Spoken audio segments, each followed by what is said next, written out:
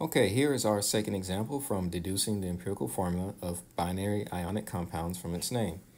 We notice here that we again have variant metal complexes. Here's iron 3, so we have the Stock system. And so I've pulled again our guide, our little cheat sheet for how to deal with these variant metal compounds. Let's look at potassium fluoride first. This is an ionic compound. I know it's made up of cations and anions. And so potassium metal ion, let's write the chemical formula of potassium metal ion, K plus 1.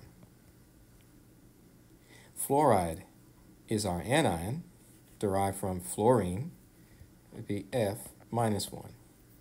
And I know the charges of these, I can predict the charges of these because these are both main group elements. Potassium being in group 1A, I can predict its charge to be plus 1. Fluorine being halogen in group 7A, I can predict its charge to be minus 1. So now that I have the cations and anions written, I use the crisscross shortcut to figure out what these subscripts would be, 1 and 1. And of course, this simplifies to Kf. So there's our empirical formula. Well, let's look at the second example. We have iron 3 chloride. Let's write the cation. Fe, iron. It is not a main group element though. So how can I predict what charge this iron ion has? It could be Fe2 plus, Fe3 plus. Which one is it? Well, the Stock system tells me that.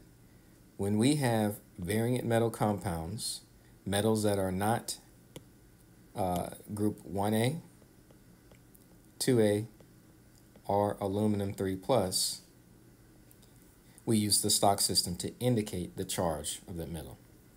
The Stock system here tells me that the charge is 3 plus. It's a metal, so it will be a cation. Chloride, derived from chlorine, again is a halogen just like fluoride, so Cl minus 1. Let's use the Stock system, the crisscross method again. Take the value of those charges, and this gives me Fe1 Cl3. Simplified, this would be FeCl3. We don't have to write the 1 as a subscript. Well, let's double check ourselves to make sure that this makes sense. This tells me for every 1 iron 3 plus ion, I have 3 chloride anions. Well, what's the charge of this iron 3 plus ion? 3 plus.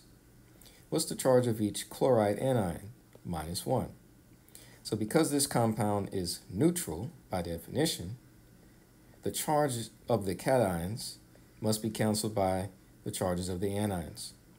So if empirical formula gives me the ratio of cation to anion, not the actual number, but the ratio, this makes sense. For every one of these, I have 3 of these to cancel out the charges.